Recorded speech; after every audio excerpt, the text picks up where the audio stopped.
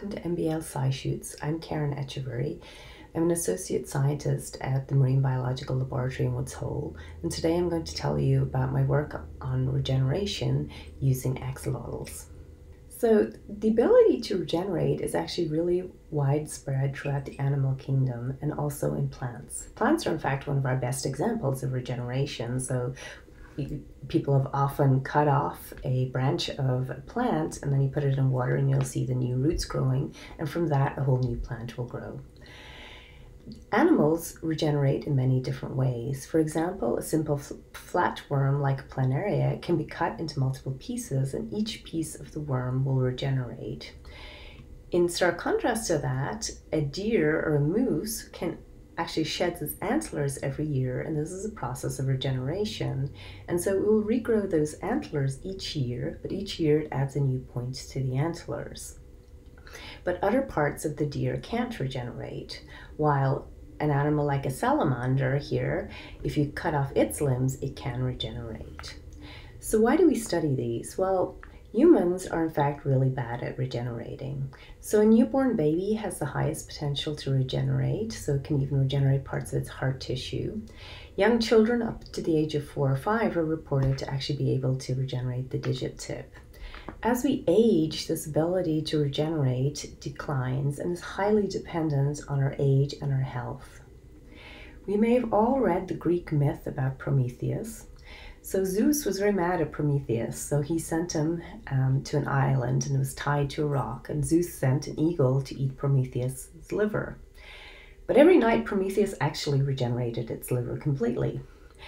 But this is really a myth. Humans can regenerate our liver, but we can only regenerate a small portion of it, and we certainly can't do it overnight. It takes a long time. And this is highly dependent on our age and our health. But other animals are really good at regeneration, like the axolotl. So axolotls are really good at regenerating their limbs. So here we see an example of axolotl limb regeneration. So this dashed green line indicates where the amputation plane was, so where we cut off tissue. And so the first thing that has to happen in regeneration is that you have to heal that wound. And so the skin crawls over from all sides, and these axolotls don't form any scar tissue. And then that injury signal recruits cells to the injury site, and then you have this mound of proliferating undifferentiated cells. And then over time what you'll see here is that eventually these cells somehow get a signal and they actually replace the lost tissue, and you'll see that you have a limb which looks identical to the limb that was there before. And so it has the same function. And so we're often asked, well, does an axolotl limb look anything like a human limb? So if we look inside the limb here, and here we're using a histological stain called Alcium blue, what we'll see is the axolotl limb has a radius and ulna just like we have. If we look at the structure of the hand, we can see that it actually has the metacarpal structure, and it has the same phalanges, so the same bones in the fingers as humans have. One thing you might notice is that the axolotl actually only has 4 digits and we have 5 digits. So interestingly, the axolotl's front limbs have 4 digits, but the hind limbs actually have 5 digits. But what this allows us to do is that it tells us the axolotl actually has the same bone structure as we have, it has the same functioning in the hands as we have, so it allows us to study both regeneration of bone, of nerves, of blood vessels. So where do these amazing animals actually come from? So their natural habitat is a lake above Mexico City. Sadly, due to a lot of pollution, they're almost extinct in Mexico. However, there is a big conservation project and they have been found still in the wild there. But what you'll see from this image is that the lake no longer really looks like a lake. It's really a series of canals. So the animals that we work on are bred in captivity in our own research facilities at the MBL. So we have very specialized equipment. So we have these large tanks here that you see. So we can control the temperature in the room, we can control the composition of the water, we can keep animals in individual tanks so they're not actually biting at each other, which does happen in nature. And we can cool the room. And so these are very specialized structures where we actually are recirculating the water. These canisters are special mechanical and carbon filters to filter out impurities in the water. We keep animals individually so that we can actually track our breeding lines. We can keep males versus females separately. We can grow up animals of different ages. And this is a lot of work to keep the animals healthy and well fed. And it takes about a year for them to reach sexual maturity. And so as you can see here, you can take these individual tanks off of the system very easily. So one thing you might have noticed during our quick tour of our axolotl facility is that you might have seen that we actually have animals of different skin color. So just like humans have different amounts of pigment in their skin, so do axolotls. And so the ones with very little pigment, we call them whites, and this is what we mainly use in our lab for experimental purposes. But axolotls also occur with very yellow pigment in the skin, and this is referred to as a golden axolotl. You also have ones which have a lot of green, almost black pigment. These are the ones you find most commonly in the wild, and this may be because this dark pigment allows them to camouflage from their predators more easily. So how long does it take to become an adult axolotl? So in fact, they have a relatively long, what we call generation time. So what you see here is proud parents with their new embryos. So a female axolotl will actually lay between 200 to 300 embryos. So the embryos are these small black dots you see in the tank here, and they're surrounded by this protective jelly coat. And so they develop in this jelly coat until they're about a month old, and then they basically eat their way out of the jelly coat. And here next what you see is young larval animals which are about a month old. So what makes axolotls such a great animal for studying regeneration? Well, one of the reasons we choose to use axolotl as a research organism is because the white animals are optically transparent. So what does that mean? What it really means is that we can easily see through the animal. So here's a beautiful example in a larval animal where we're actually looking through the head of the animal, and what you can see is you can actually see the brain of the axolotl. So these two front lobes, this is the front lobes, this is the forebrain of the axolotl, then you see a thinner structure, that's the midbrain, and then the hindbrain, and then we can see it connected to the spinal cord. Another beautiful example of the optical clarity of the animal is the next video here, where we're actually looking in the gills. So these are the gills of the axolotl here. So this is how it breathes underwater. And so what we see here is that we can focus in with a microscope onto the gills, and we can actually see the single blood cells flowing through the gills. And so we can use this optical transparency to our advantage to ask questions about where do cells come from after injury. And so here we see an amputated tail, and we can see very clearly the structures of the muscle, the structure of the spinal cord, and the skin cells. And these red cells here are the blood cells which immediately migrate to the injury site, just like they do when we injure ourselves. We first seal off the injury site by forming a blood clot. Another beautiful example of the optical transparency of the axolotl is shown here. So you're looking at two different axolotls, but in one you can actually see the chambers of the heart beating. Another tool that we use to study regeneration is the ability to actually label certain cell types. And again, in this video, what we're seeing is that scientists have inserted a green fluorescent protein, and we're actually looking at the muscle in the heart beating using this fluorescent protein. So one area of research that we're particularly interested in my lab is using axolotls to understand scar-free regeneration. So an axolotl will heal any type of wound without forming scar tissue.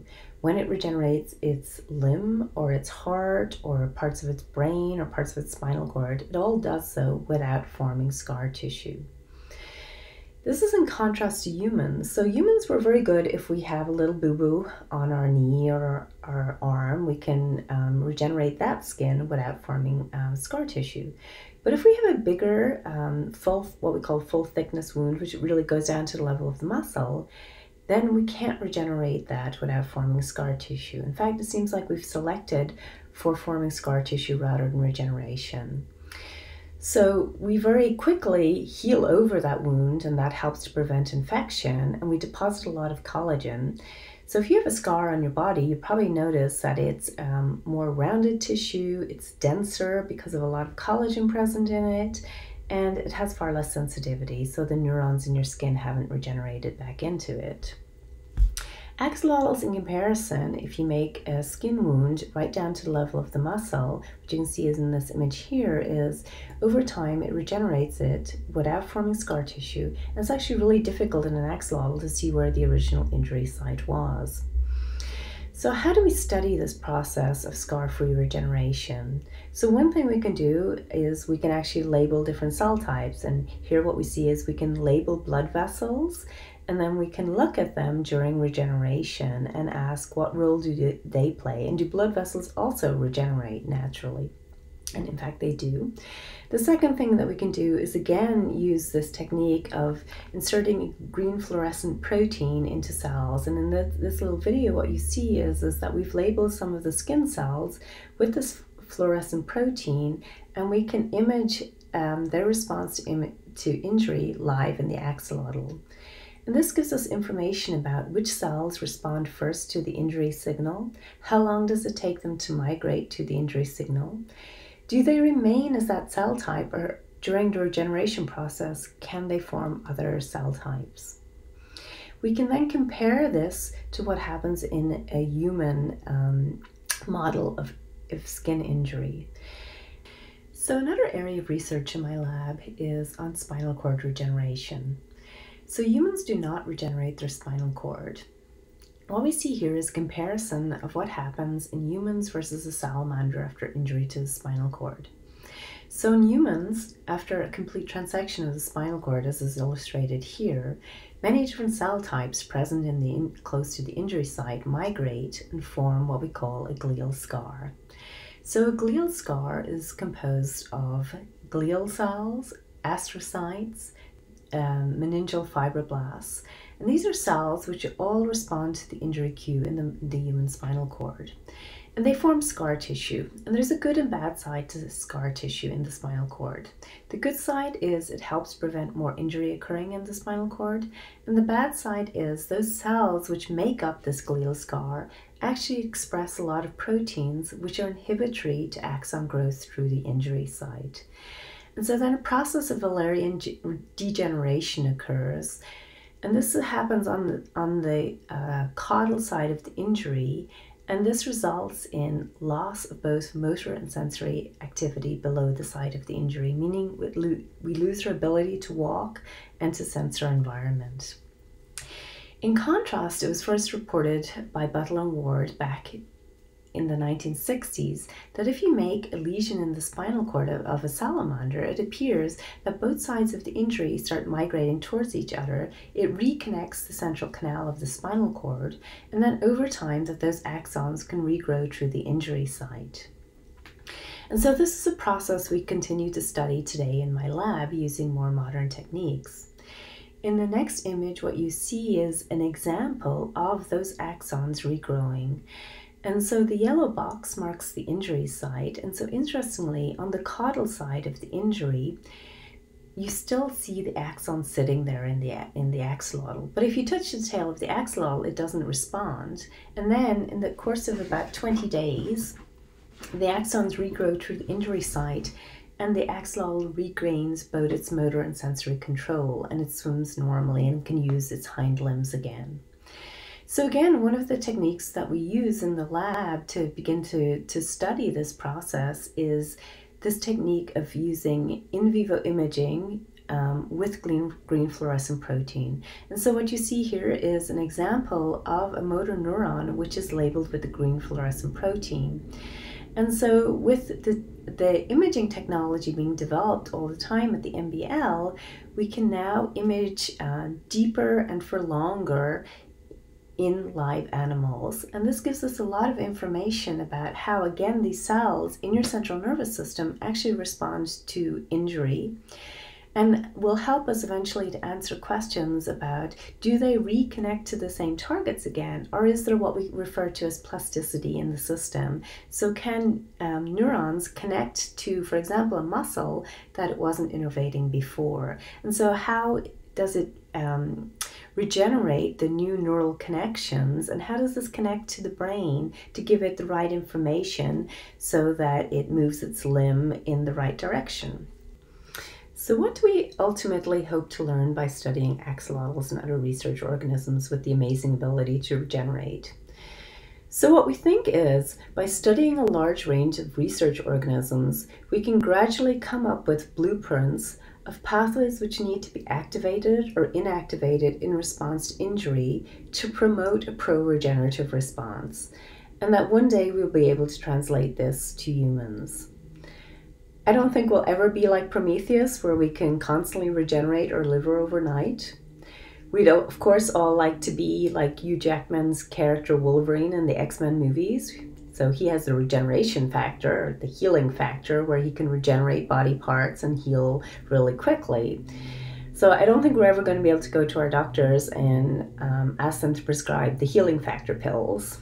But I think one day, if we understand enough about how axolotls respond to injury, then we will be able to begin to translate that to humans. So we may never have the axolotls' superpowers of regeneration, but we do have a superpower right now. In these times of COVID-19, our superpower is to social distance, stay at home, and help flatten the curve. And while we're doing that, if you have questions about regeneration or about axolotls, please leave them in the form in the comments section below.